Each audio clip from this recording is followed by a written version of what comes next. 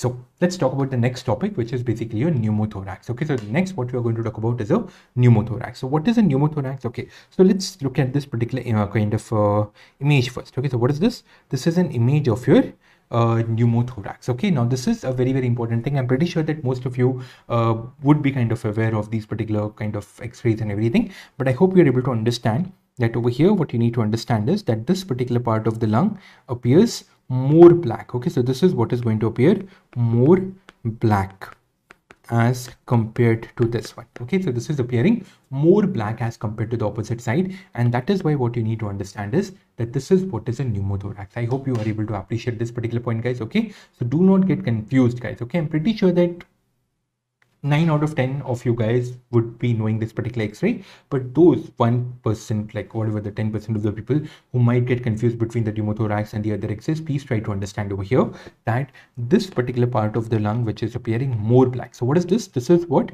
is your what you call as a so like the lung has basically collapsed. So collapsed lung, this is what is a collapsed lung, and this is appear more black as compared to the rest of the lung. Why? Because the bronchovascular markings are missing over there. Okay, so because of the loss of bronchovascular markings, that particular part of the lung is appearing more black. I hope you have understood this particular point, guys. Okay, right? So this is what is a pneumothorax. So what is a pneumothorax? Pneumothorax is simply a condition where there is air in the thoracic cavity. Okay, so there is air in the thoracic cavity. That is what is referred to as your pneumothorax. As simple as that. Okay, so what is a pneumothorax? Pneumothorax is basically a patient who is basically having air in the thoracic cavity. Now, how is the presentation of the patient? So if I ask you, how is the patient going to present to you? Presentation of the patient with the pneumothorax, how it is going to be?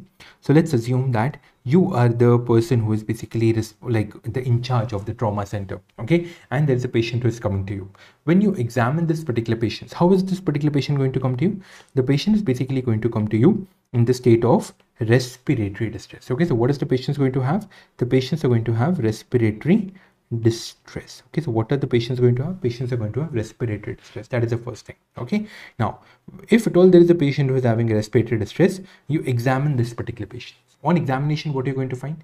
You're going to find that the trachea is basically deviated towards the opposite side. So let's assume that there is a history that the trauma has happened to the left side of the chest or something like that. Okay, so trauma has happened to the left side of the chest and the trachea has deviated towards the right side. Okay, so that is what is going to be the history over here. That is the trachea is deviated to the opposite side. Okay, so trachea is deviated towards the opposite side.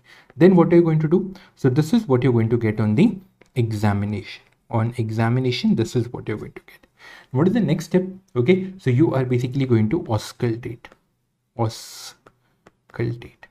So when you auscultate, what are you going to find? On auscultation, you're going to find that there is an absence of the breath sounds. Okay, so what are you going to find? You're going to find that there is absence of the breath sound. Okay, absence of the breath sound is kind of there. Okay, on auscultation. And finally, you are going to have percussion. Okay, so on percussion, what you're going to find that there is a hyper resonant note. Okay, what you're going to find is a hyper resonant.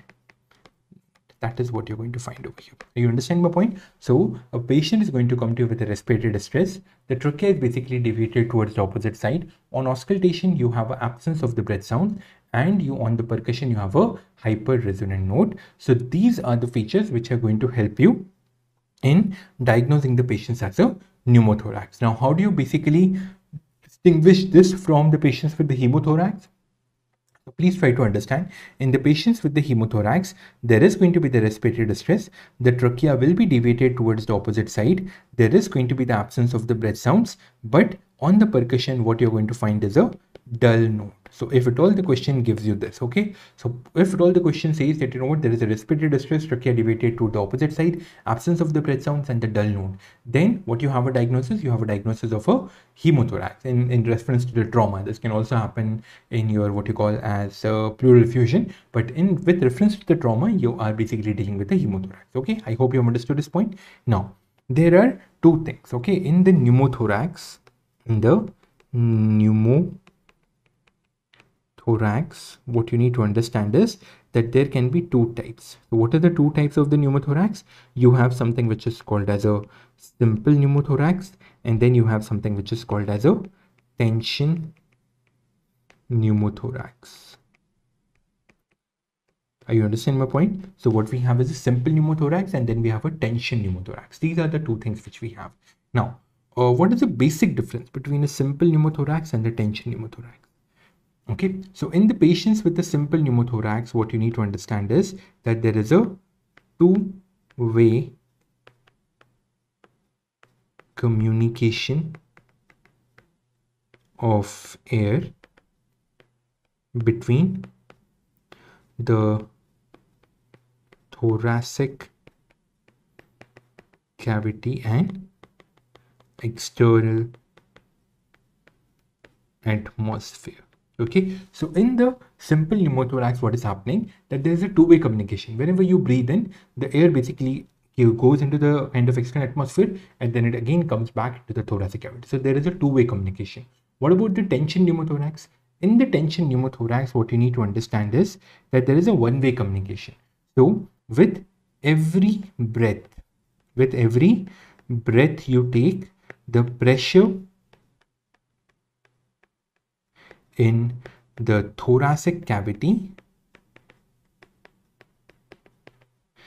increases. Are you understand my point? So with every breath you take, what is going to happen? The pressure inside the thoracic cavity is going to increase. So this is what is called as a tension pneumothorax. Simple pneumothorax, two-way communication. Tension pneumothorax, with every breath you take, what is going to happen? There's going to be the build-up of the pressure inside the thoracic cavity. I hope you are able to understand this particular point, guys. Okay, and how are you going to distinguish it on the basis of your examination?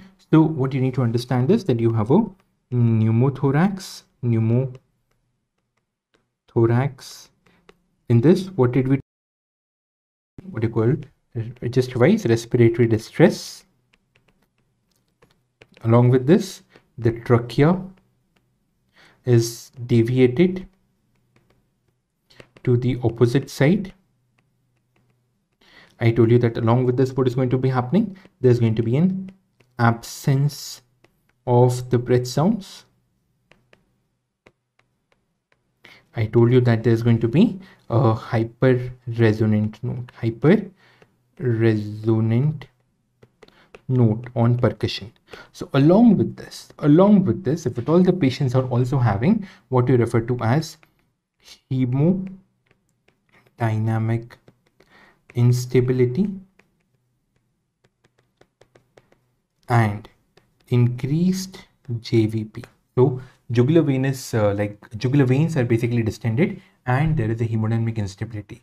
You understand my point? So if along with all these particular four features, if at all you along with this you also have hemodynamic instability and the raised JVP, then you have a diagnosis of what you refer to as a tension pneumothorax. Okay, I hope you have understood this point. Very, very, very, very important. Okay, right? Okay, now finally what you need to understand over here is the management. How do you manage the patients? Okay, so let's first talk about the tension pneumothorax only.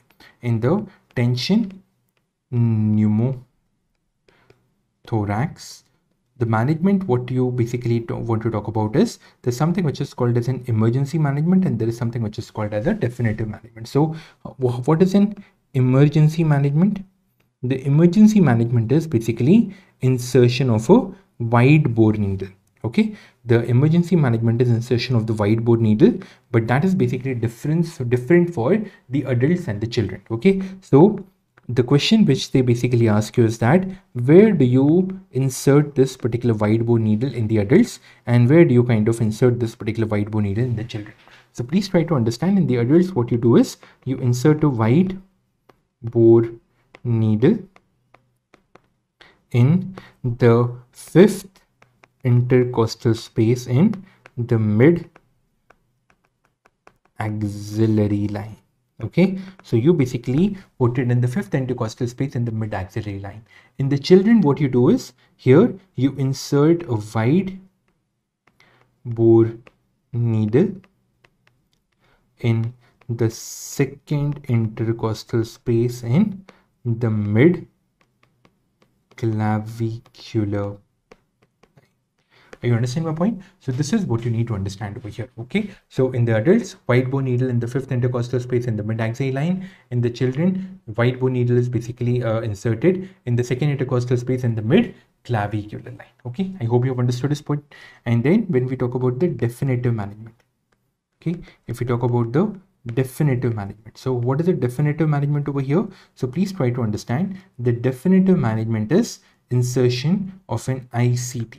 You put an intercostal drain in the fifth intercostal space and the mid axillary line. Okay, mid axillary line. Okay, I hope you are able to understand this particular point. Why there is an emergency management over here? Because if you talk about the tension pneumothorax, the patient is in the state of a hemodynamic instability. So this is what is referred to as a emergency situation, right? If you don't manage it within minutes, the patients might not survive. And for insertion of an ICD, intercostal drain, it might take some more time. Okay, and you might not have that much of time to kind of wait because the patients might not survive. And that is why in the emergency situation, you put a wide bore needle. In the adults, you basically put it in the fifth intercostal space in the mid-axial line. In the children, you basically put it in the second intercostal space in the mid-clavicular line. I hope you have understood this.